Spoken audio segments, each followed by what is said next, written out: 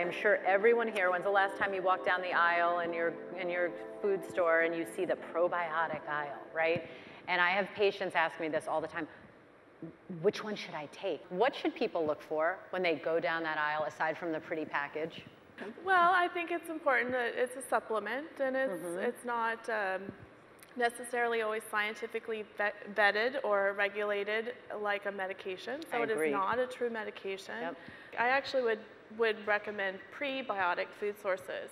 They're basically all the same type of foods you've been told to consume to prevent cancer. These are healthy foods for a reason, and one of the mechanisms by which they are healthy is through the microbiome. Sometimes it's the part we take off of grains. When we have refined grains, we're removing the aspect that has the prebiotics in it. I have a lot of what's called resistant starch, which is the fuel for the gut that the microbiome metabolizes. That's one way to enrich the good things that are already there.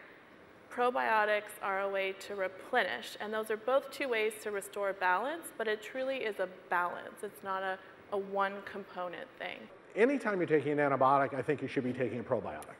We take anti-inflammatory medications, okay? Everybody's upset about anti-inflammatory medications, concerned about the potential of developing ulcers. That's lovely, except 75% of the people taking long-term anti-inflammatory medications develop ulcerations in the small intestine that are quote-unquote asymptomatic, except now you've destroyed your gut mucosal barrier.